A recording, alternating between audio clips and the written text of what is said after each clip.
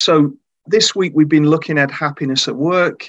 I think I was looking at some of the stuff Bernie had covered, and they're all topics close to my heart. This concept of connecting with gratitude at work.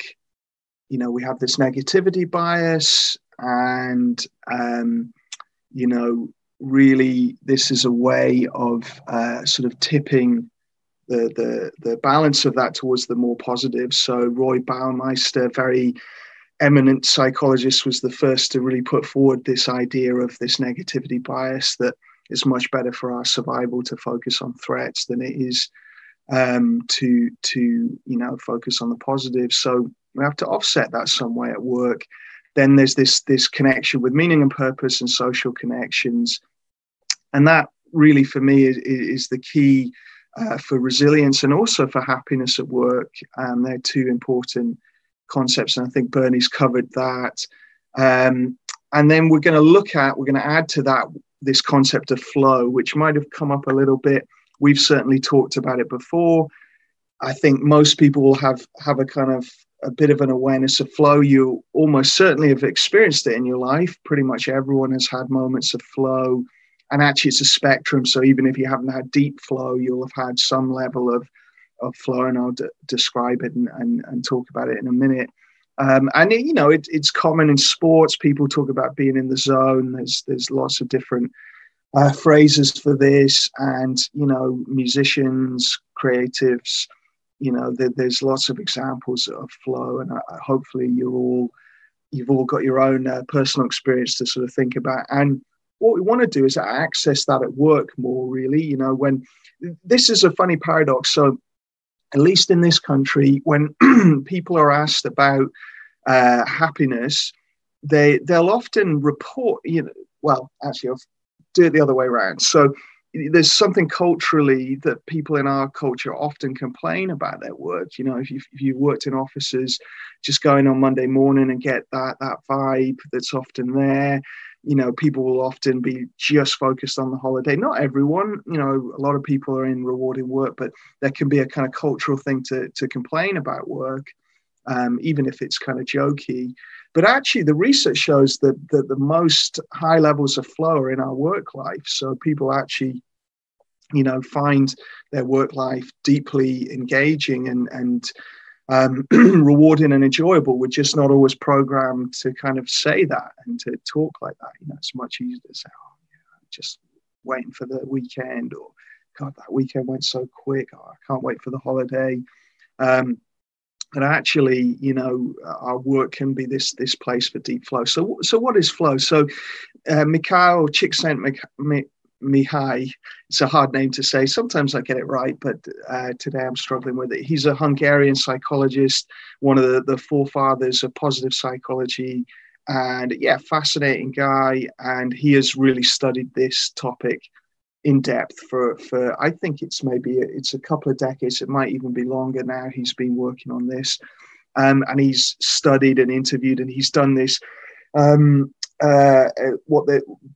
give people a buzzer or a alert system, and then they check in with them and they get them to give their subjective experience. So it's sort of experience sampling to study flow to see how. It is a great TED talk. So he studied this in every discipline you can imagine, and kind of got into the deep level of it. He conceptualizes it in a certain way, and then I pulled out some of the ideas and slightly switched the order of the way it's conceptualized, because I think some of them are actions we can take, some of the definition actions we take, and some of it is outcome. So really, the way I look at flow is that we have to be focused. This focus has to be effortless and deep. So it's not like stressed and tense. It's very hard to get into flow if you're really tight and stressed and worried. It's a kind of looser, that's why, athletes will kind of emphasize that balance between concentration and relaxation. And you find that in everything. There are samurai classic texts that describe this quality and swordsmanship of kind of being focused and relaxed. And you see it across everything. It's this sort of balance of those qualities.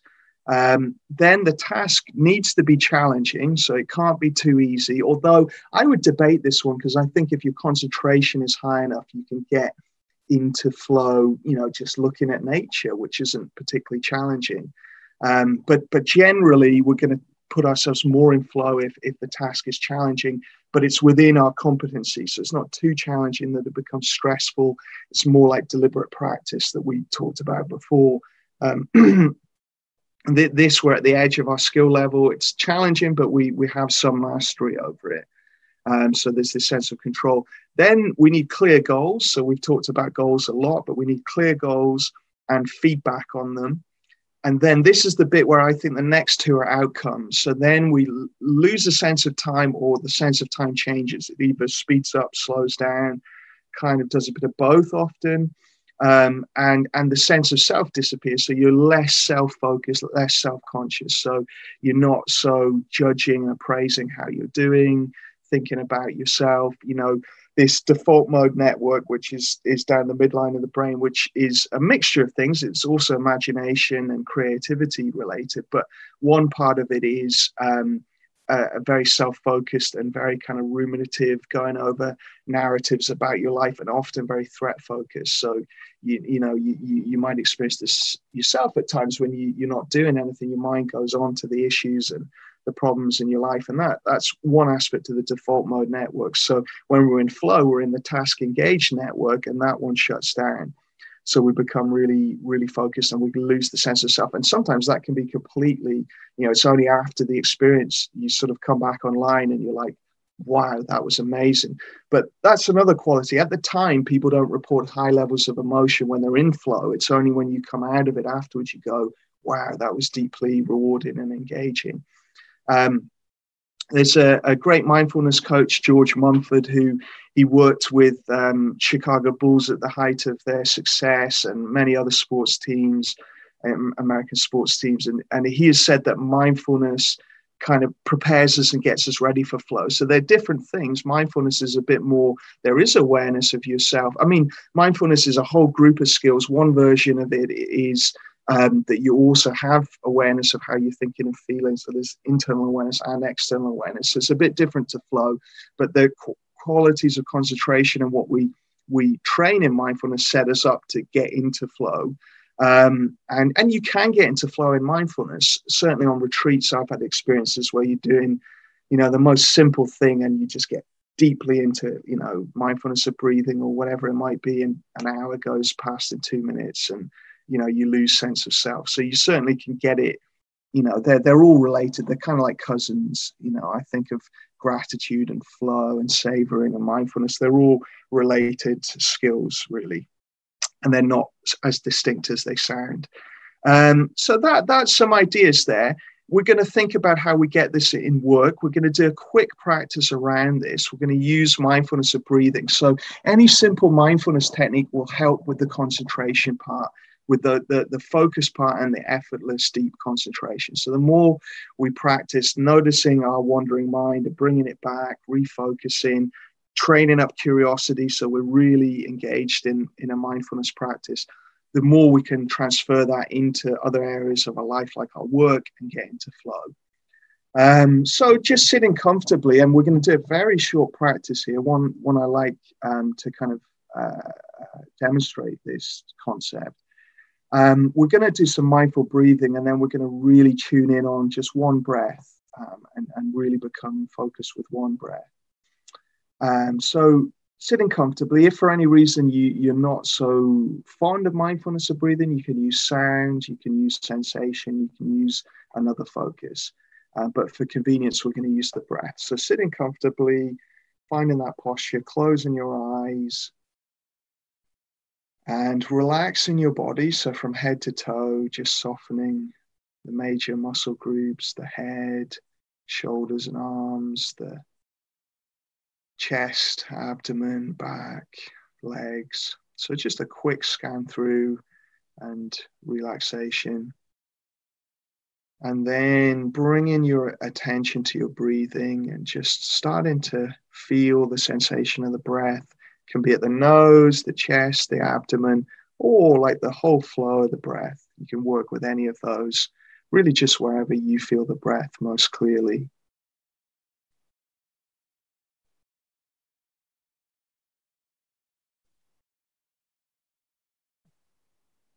And as you start to tune into the breath, bring this curious attention. So you're looking for novelty, detail, change, like you've never practiced with the breath before, like you're just looking at it for the first time.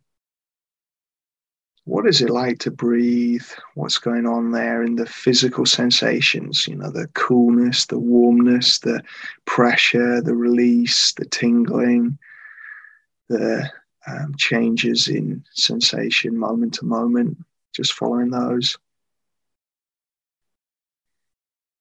And as your mind wanders off or thoughts come up, just acknowledge that, come back to the breath.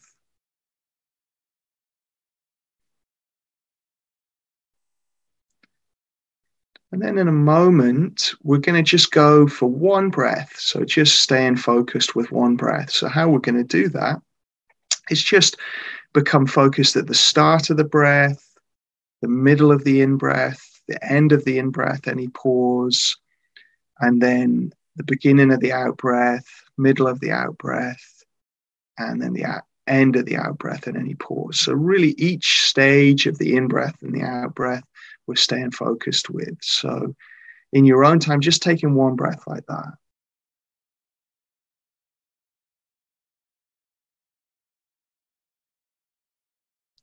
And another.